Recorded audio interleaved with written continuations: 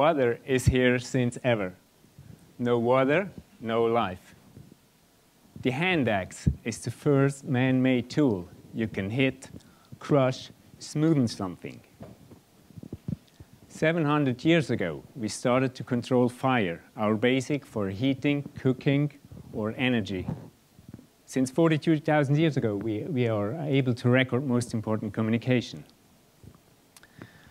The invention of agriculture, the cultivation of animal and plants, this was one of the biggest steps for mankind. Mix grain with water, heat it up, you get bread. If you make a soup of bread, you get beer. Look at the pyramids, they are still among the most impressive buildings even today, 4,500 years later. The Phoenicians were the first to use abstract signs for more and more complex content. Since 2,800 years, we are telling the story of the Odyssey. The codex, this is the form of a book, replaced the scroll. Most human knowledge is stored in books. This book is by the Venetian publisher Aldus Manutius. We still use this typeface called Bembo. Long before the invention of photography, since almost 500 years, we are able to render things in correct perspectives. And long before modern buildings were called modern, it was around. Japanese buildings are basic, modular, and rendered at the human scale. This is the perfect chair.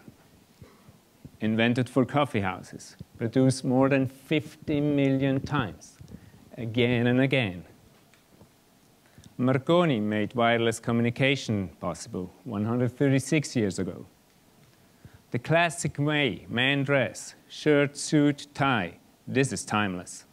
Cars are around since 1886. This car didn't almost change for 70 years. Everyone in here has a smartphone, but touchscreen technology is 42 years old. What we have seen is a list of about 20 innovations. The basic motivation behind it is to improve step by step, generation after generation. This is what we call an evolutionary approach. This is how craftsmen work. The results are always carefully shaped, designed, and engineered over time. On the other hand, today, the driving force behind innovation is to create something new or different, even for its own sake. Everything and everyone starts with a blank paper. This is a revolutionary approach, and this is how geniuses work. The problem is that not everybody is a genius.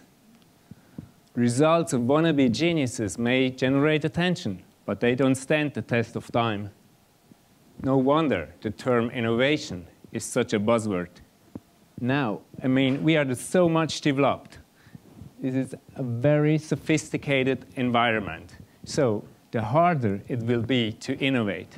The faster time moves, even the more carefully we have to invent. As a kid, I loved to draw. Now, 42 years later, I'm a graphic designer.